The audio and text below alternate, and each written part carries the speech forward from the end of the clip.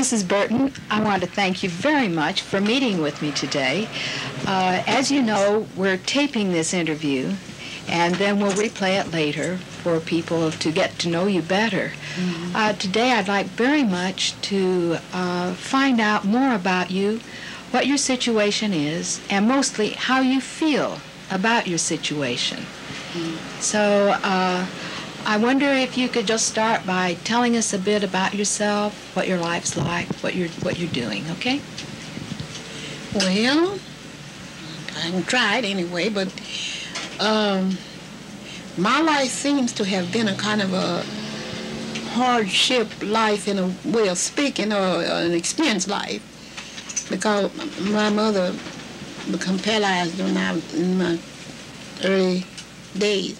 How, when you were 1927, year of 1927. Oh, yes. And I had her to take care of, see. How old were you at that time, roughly? Roughly, I don't know, 27. I was born in 1904.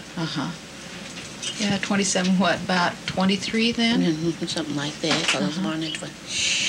And so I started out then to take care of her, just she and I, and my father, I didn't know, he wasn't with us. So when she had this stroke, she had a little job cleaning offices up, and I went right on that job. I see. And that's the way I took care of her, from there to other work that I got hold of.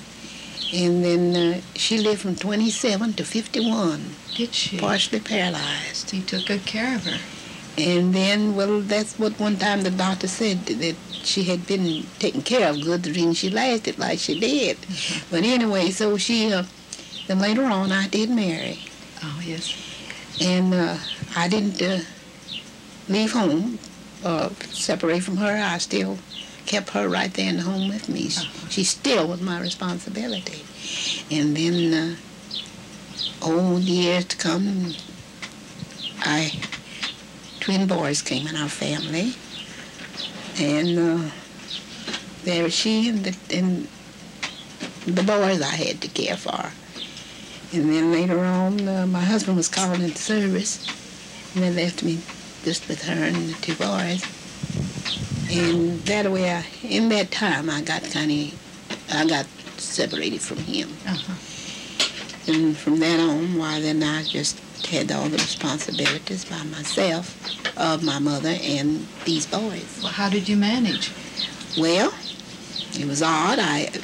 Good thing, at that time I was living in Kentucky, Louisville, Kentucky, and I lived in the project there then. What project? What was the name of that? Well, it was a government project, but Beecher Terrace. Oh, yeah. Is it a housing project? It's a housing project just like over there. And they call it Beecher Terrace. And so we had 2 bedrooms and the living room, the kitchen. And my mother could get around. She was partial paralyzed. One side was entirely paralyzed, but she could use the other. And she could get around, so I'd just leave seeing the boys there at home and go on my job. And did you have Social Security on your job? No. You didn't? No, not at that time. I was just, I think the WPA work was out then, and we made $2.25 a day. Oh. That was our pay. I remember working for $2.25. Well, what did it cost to stay in the housing project? It cost me $15 a month. Oh, my. I had my lights and my heat furnished, and of course the kitchen utilities and all. That was furnished. And so, but $15 seemed like it was pretty, well, I lived off it pretty good in a way, off that $15. And then people were nice to me. They knew my situation, and a lot of people to give me and bring things into me. And so that way it just made it, I got along pretty nicely. And then, of course, the little boys, they, as I say, my mother looked after them. Then when they were about 4 years old, I moved up here. Oh. This is my original home. I was born here, but some of them advised me it'd be better to be up here where my relatives were, and they could help me more, maybe. And so we moved up here, and they was 4 years old. Oh, yes. And I moved in a little old cottage down here on 7th and Adam. And in that time, before that, I was up here visiting, and one of the ladies here talked to me about coming back, and then she asked me, would I like to come back and work in the fraternity house with her? And I said, yes. I talked to my mother about it, and she had once worked around there. And so she said, oh, you can do it. So I said I would. I told her that I would. And I came up here overnight. And that next day we went to the house mother, and I was interviewed, and she hired me. So then I went back to Kentucky, packed up my little trunk and my family, and come back up here in time to go back to work, go on my job that following Monday. And so I went out Tridelt House. I went to the Tridelt House. I know where that is. Well, I was the second cook there with Avis Hines. And I stayed there 3 years. Then I went to Alpha Chi Omega. Oh, yes. And I stayed with them about 3 years.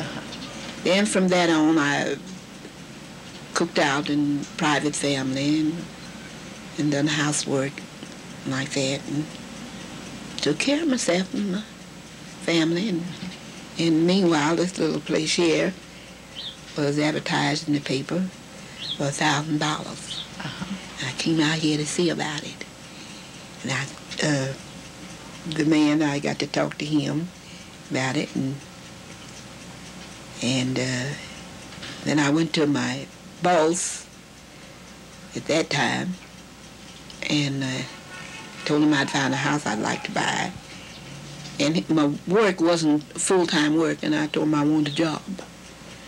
And he said, what kind of job? I said, well, beggars won't be choosers, whatever you give me. And he had a home laundry. You heard the home laundry? Yes. Well, he had that. He was the manager of that. And I was just cleaning there. And I asked him to give me a job. So he said, what kind of job? I said, beggars can't be choosers, but just give me a full-time job. So he did. Give me a full-time job, keeping that laundry clean. And then I figured I could buy this house, you know, and so I made arrangements with a man that was interested in real estate to buy this house on contract. How long have you lived here then? 22 years. 22 over years. 22 years now. Over 22 years.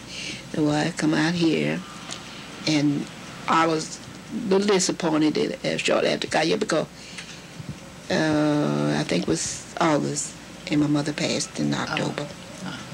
Because I pictured her having a nice place, you know, and the yard and all to the end, but she passed. So then that left just myself and little boys. They were 9 by that time, 9 years old. And I'd get them ready in the morning and get them up and do what I had to do for them and tell them go on to school when time for them to go, and they'd go. So they went to Fairview for a while, and then later on they transferred them out here to Hendersonburg, and they went to Hendersonburg. Both went to school until both graduated from high school. Very good. And then, of course, the one dropped out, and the other, he went on for a while. And so you're living here. Any problems, you know, taking care of a house by yourself? Well, keeping my yard kind of straightened up. I'm not much of a grass cutter. I don't know how to take care of grass or run a lawnmower too well, and so that was kind of difficult for me. And grass get pretty high sometimes, and that was quite a bit of trouble for me. And then I didn't have water in the house, and I've got a pump out there, and I'd have to pump my water and carry it in. That was a little hard on me to keep that water pumped, because at times it got low, had to be primed and all that. But I made it through it now. Here you're living right across from the housing development. Have you ever thought about moving over? Well, now with the 22 years experience here, I've come to love this little place. You feel at home here? I feel at home. I appreciate it. A lot of times I've gone out and looked around in the yard, and I know there's something about it. I just appreciate it. And can you say how you feel about it? Well, it feels, I feel secure, like, this is my home. And I can do what I want to, or fix it like I want to. And it's just good to have a place to, because my mind kind of goes back to when I first come here. I didn't have no home. And I wasn't received, too. When you have children, and oftentimes I've seen in the paper where they have signs where they want to rent the place, no children. So I felt that made me feel more secure to think that I had this little place and my children had a place to stay, and complaint couldn't come in against me, well, you've got children, you've got to go. That made me more contented. Then, for some cause, when I come in of Venus off of work, I just felt so good coming here. And it was yours. I just come in here, and if I wasn't too tired, I'd jump in and do a little cleaning or whatever I had to do. And I had to make some changes when I first come here. It was just 3-room like, and later on, by the help of friends, I got a petition put in, and that made me the 4 rooms. And I had to burn wood or coal. So I had an old coal stove and an old Florence to heat by, and I had the ashes to, take out, and the wood to bring in. You have to bring it in. Cause little boys, sometimes they'd get off and get to playing, and I'd need that wood pretty bad, and I'd have to go out there and get it myself. And then, meanwhile, I don't know what got the idea in my head, but I decided to build a little extra house. And my neighbors at that time helped me. Then the church helped me some too. They started out, the church did the foundation, and then my neighbors, they pitched in and helped me. And I built a little 3-room house. And so I decided to live in the 3-room house and rent over here, and I'd have a little income. I see. The house next door, then, is the house that... It's burnt down. It's torn down. I see. But it was 3-room, little 3-room cottage over there on that space over there. And I lived over there, and for a while. And meanwhile, the boys they was getting older, and they wanted a bedroom of their own. So I came over here when the family moved out. I moved over here and rented that out over there. And that was, quite a help to me, with my income. And well, what are you doing now that it's burnt down? That's a source of income that's gone to you. Well, in the course of time, I contracted enlarged heart while I was cooking and all. And they retired. I got retirement really sooner than I froze my Social Security, they said. got it before I was the age to get it, because I had this enlarged heart and I didn't have any income and no one to take care of me. And so I froze my Social Security and accepted it then. And that was my source of income, my Social Security. And while I could, before the place got burned down, that income. And when my house burned, I had a little insurance on it, and that finished up my payment on my house. And oh, did I feel good. Free and clear. Yes, sir. And so then I didn't do too much. Well, I couldn't work, and so I didn't do too much I just kind of went in my shell, I guess, in a way. What do you mean, went in your shell? I just felt like I didn't have nothing, and I just had to do the best I could, and I got to a place that I didn't want to be around nobody. I just wanted to sit here and mope to myself. Well, it doesn't seem like Well, I got to that place, that time, the time. That you felt... I felt that way. You felt that you wanted to be here by yourself. To sit by myself. And why do you suppose you felt that way? Well, for one thing, I was so used to looking after myself, doing for myself, and whatever I wanted to done. And after getting in that condition from the enlarged heart, it just kind of done something to me. Made me more melancholy, like, Yeah. sorry for myself. Yeah. More sorry for myself. That was the whole thing. Well, you don't seem like that now. What happened? No. Well, that's what happened. This the way it come about. Meanwhile, during that time, sitting around here, nothing to do, nowhere to go, and a little backward, felt a little like I didn't know how to maybe cope with people like I ought to. And so, I met a woman. She and I had been friends, and she had surgery, and I went and stayed with her family, and took care of it. There was 2 children, and then got that much more acquainted with her, and then she moved, and she still wanted me to come and stay with her, and I still went around her, and she got work first with the community action. And she was going around. They were going to have a meeting to put an officer in of some kind. I can't recall just what it was, but they were going to put an officer in on the community action work. And this woman, her name was Mary McConnell, she was going around getting people to come to this meeting, and she stopped by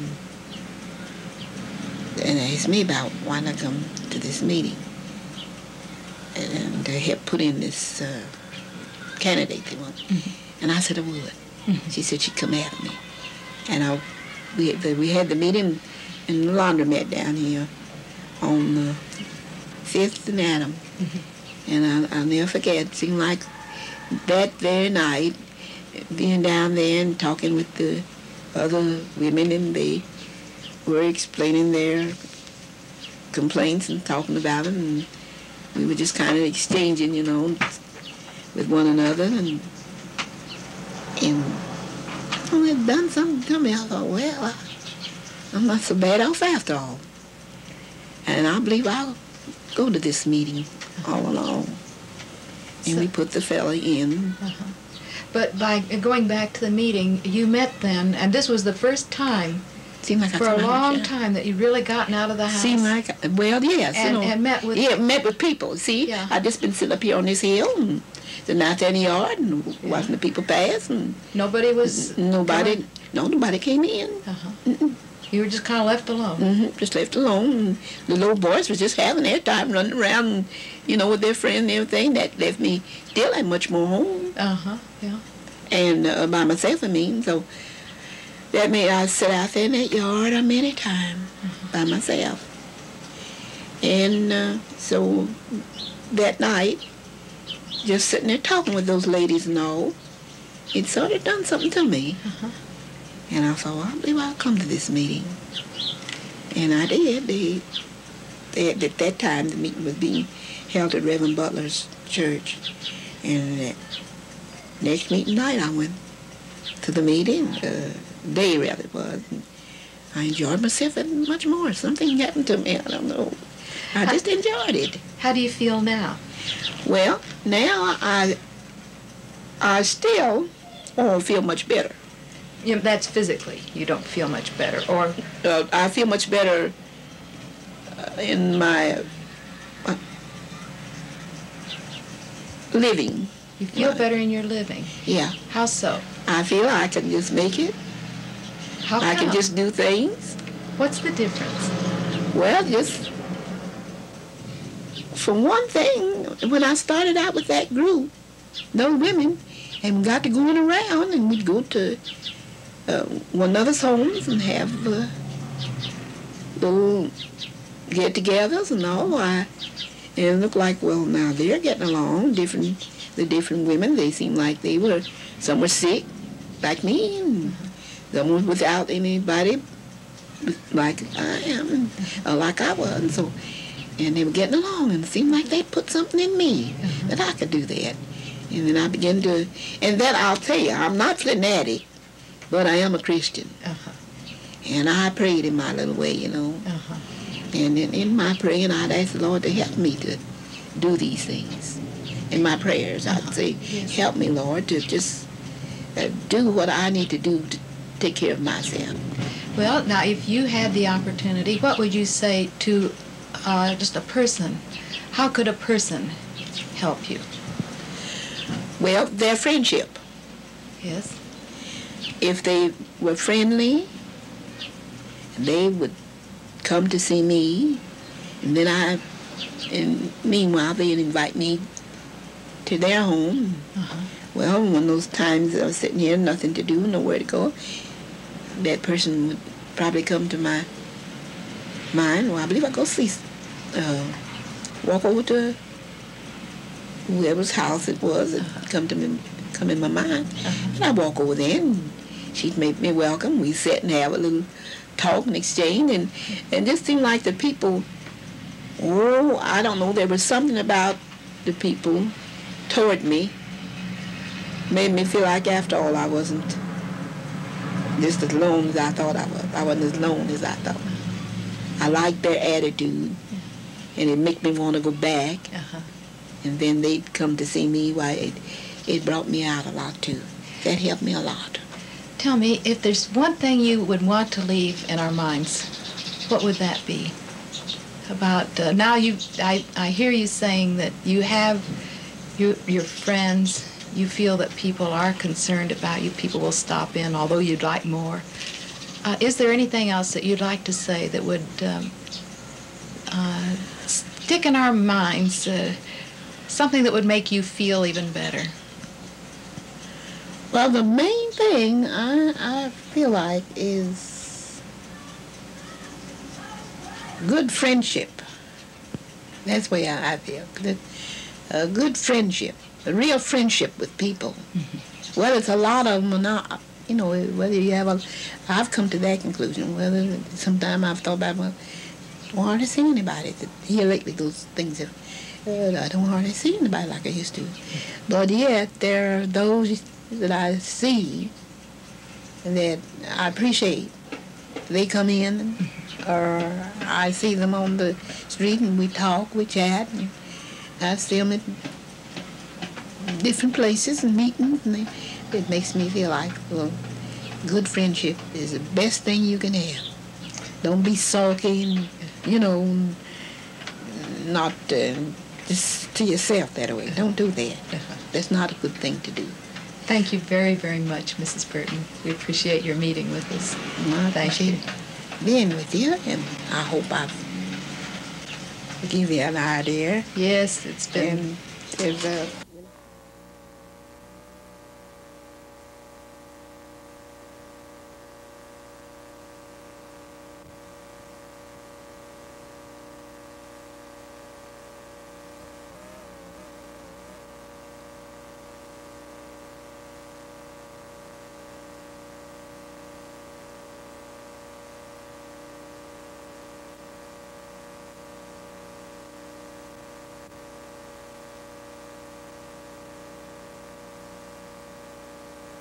I began to get this ready. And I put out my current expenses like my fuel and the personal debt like a bank loan, and my gas and my lights and phone like that. I itemize and put them down. And on each side, on the other side, I put how much I'm going to pay them. And now my fuel oil, I'm on a budget, and I have to pay $20 a month. So that goes down each month. I've got that Farm Bureau. I'll start out with that. Then I go on down with the rest of my things, and the next highest, my Farm Bureau is about the highest, then the next on down. Now, your house, you just have your taxes on the house, right? I'm exempted right now. And you're exempted. I don't have to worry about that now. I've got that exempt. I'll go up and see about my exemption, so I have that.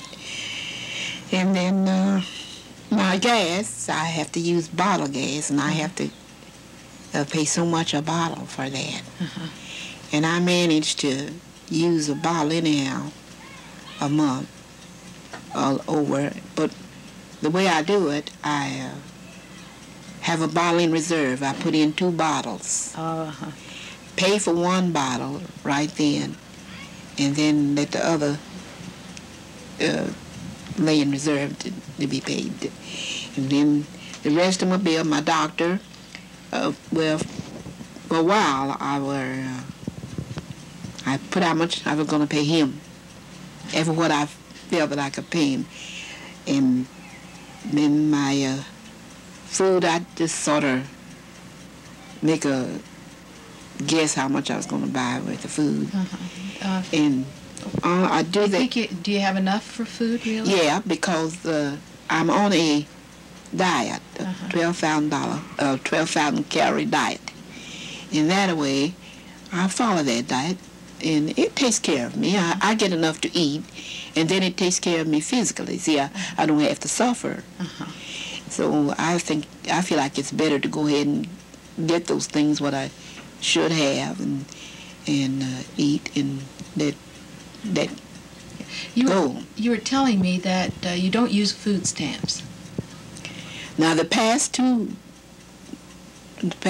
month and next month, no, I didn't get food stamps. Then I'll tell you something else that happens. It happens to me. It's a little personally, but people are nice to me about giving me. And sometimes, just out of clear sky, somebody brings me a piece of beef, and then sometimes different little hamburger patties and things like that. Now I plan not to just eat that right then and there when I get it. I put it in my little freezer compartment. And then in planning my food, I plan my food like a meat and vegetable and bread that I should have. And I don't fix any more than that. And I get a couple of servings or so out of meals out of what I have. And that way, but as a rule, people give me. Nice. People have come in and give me. And my neighbors are fishers. And they bring me fish. They know that I like fish, and they bring it to me. And I dress it and put that in my freezer. Yes. So that's where I manage in my food, and that's the reason I can kind of manage better that way. So you're saying you really manage fine on your... Yeah, I manage, yeah, I do, because there's no need of just getting just because you can get it to eat. It's better to, if it's better for you and your health, it's better to just manage that way, and that's where I manage. And that's where I get along. And then, of course, my phone and my lights and gas, you can't hardly tell much about that. Do you have an item there for transportation? Well, as a whole,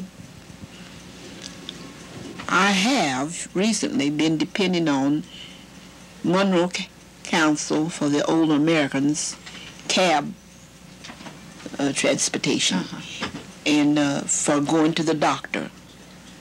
See, and so I go about once every month to the doctor. But my other transportation, since we have these buses on, and I managed to get out there and catch one of them. Nice. And it's 15 cents for senior citizens. So that's my transportation. And I don't go any place hardly other than to town and things like that for my, necessary going. And then the rest of it, I go for our senior citizen places while they usually furnish our transportation. So that's where I manage for my transportation. And my doctor here lately, I have been put on the Medicaid. Oh, yes. Okay. And that's taken care of. Fine. Thank you very much, Mr. Briggs.